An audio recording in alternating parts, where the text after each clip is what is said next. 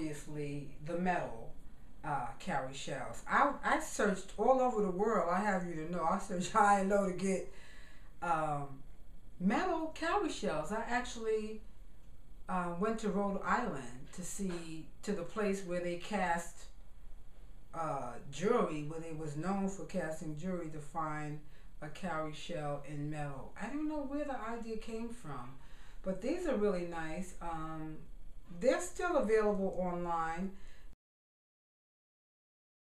They're very lightweight, and that was the point too.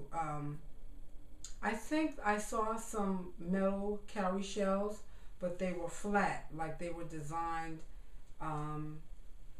with the back off. And so when I found this, I thought this was really fabulous to have a pregnant cowrie shell in its fullness with the actual baby symbolically in the back of the shell.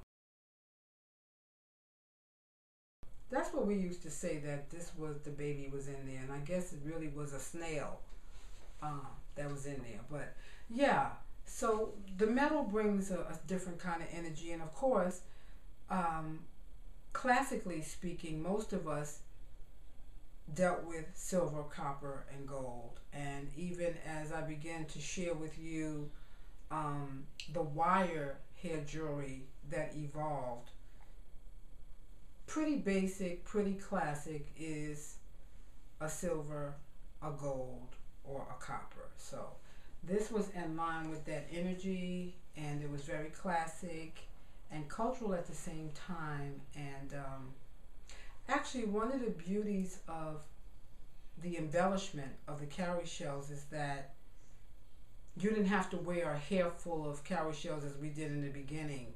Part of the evolution was that if you made a cowrie shell fierce enough, as I enjoyed doing and creating, you could basically, wear one piece. You could put one piece here, there, wherever, and really make a statement and feel a energy, a vibration that would actually edify your spirit. That's the point, to glorify yourself. And I don't mean in a vain way, but actually to adorn your hair is to adore yourself. It is to wear symbols that resonate to who you are, to your culture, to your style, to your heart, to your flavor. And so what I did in all of the collections of the cowrie shell was to try to bring a little something ancient, old, and classic, historic, and blend it with a new, and embracing